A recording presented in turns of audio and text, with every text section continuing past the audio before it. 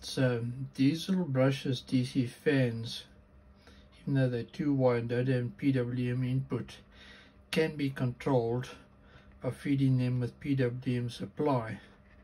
So a 12 volts dialed in over there, there's a Uno over there, and there's a little screen with a potentiometer for setting the PWM, and there's a FET with which you chop in the 12 volts which we feed into the fan. So let me show you what happens. And go over here and dial it up, and there it starts to turn, and it's speeding up nice and gradually.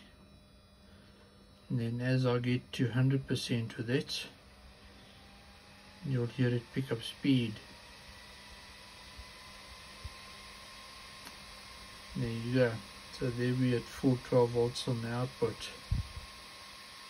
So controller these little brushless DC fans with PWM works very well. It's quite doable. So if one needs to do fan speed control, of course you've got something that's temperature related, and you've got one of these fans, you can just use PWM to it to control the speed. They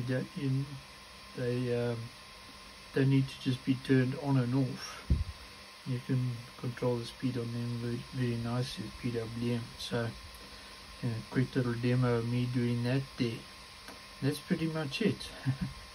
And also, by the way, it is 500 hertz coming out of here, not 500 kilohertz as I mentioned in the previous video. Right, so that's it, ladies and gentlemen. Hope you enjoyed this little update. For the rest, take care. Have an awesome day further. I'll see you next time for more awesome stuff. Alrighty, bye.